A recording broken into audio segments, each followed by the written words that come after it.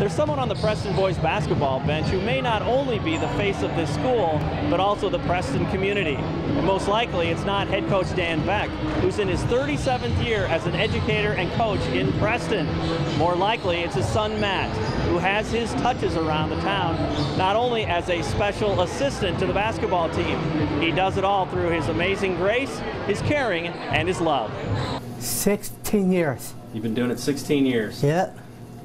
And I got a certificate from a Tennessee basketball coach at the college clinic in Des Moines. Well, they say everything happens for a reason, and obviously, you know, we were when he was born, we found out he had Down syndrome. You know, it's like, you know, it kind of hits you hard for a while, but then, you know, when you realize that God's going to have a special purpose for him, and you know, he just makes everybody's day bright. You know, it's unbelievable the way he brightens everybody's day, and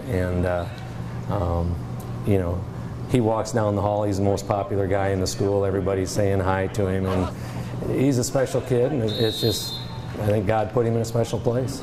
He's just had a wonderful life, and it's, to me, amazing, not to brag, but amazing to see how many lives he's touched. He's got a good sense of humor, very witty, and he enjoys people, and he's very caring too. You know, he knows everybody's birthday, he sends them balloons on their birthdays, and just, he enjoys life. He's very happy. He's part of the team for us. He's there all of our games, cheering us on, you know, giving us some pointers. Usually after the game, he'll give us some words of advice, and kind of brings a smile and kind of lightens things up for us. He's always loved referees, and back when he was in high school, one year he wanted a referee suit for Christmas. So, you know, we got him the referee shirt, the referee pants and shoes and everything, and then he would start coming to our practices, and whenever we'd scrimmage, he would referee. And of course, we used to joke that he was a better referee than some of them we got in the games. Of course, we had to say that. But even, you know, he graduated in '99, and that year when we were out in the state tournament, you know, he was out there when we were practicing. You know, he's out there on the court referee, and you know, when we were scrimmaging at the state tournament. So yeah, it's just been quite a ride. And why do they like you so much, I guess? They care. How important is that to you, that they care so much about you? They always do. The message in Preston, Iowa, when it comes to Matt Beck is, if you know him, you love him. And one person who may know him as well as anyone else is Wendy House. And she says her relationship with Matt has definitely grown from mentor to good friend. And he's always been so accepted as a student and as a person. Everybody wants to be Matt's friend, and everybody calls his name in the hallway, and many times he's kind of tunnel visioned.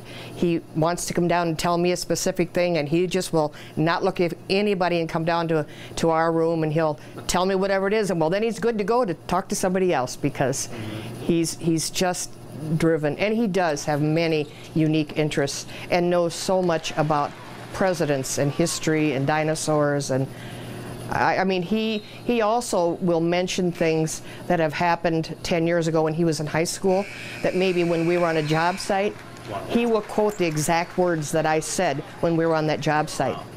I mean, he's very intelligent. He used to make sure he would go over to the person that was going to announce the starting lineups and the coaches and make sure that they had his name on the list, that he was going to get announced. And of course, you know, like we went to Springville last Saturday on his birthday.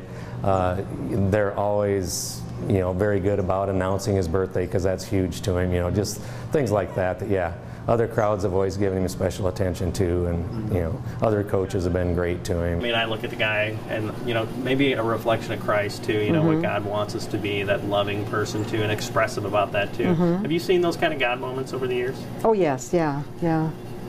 He recently lost his grandfather, and that was hard for him. But when somebody passes away, you know, he doesn't talk about them dying. He talks about them being, you know, going to heaven and looking at the positive aspects of that.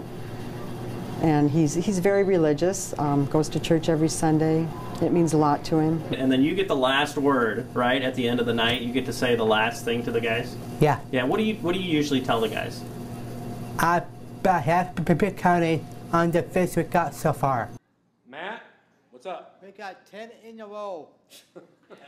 10 in a row.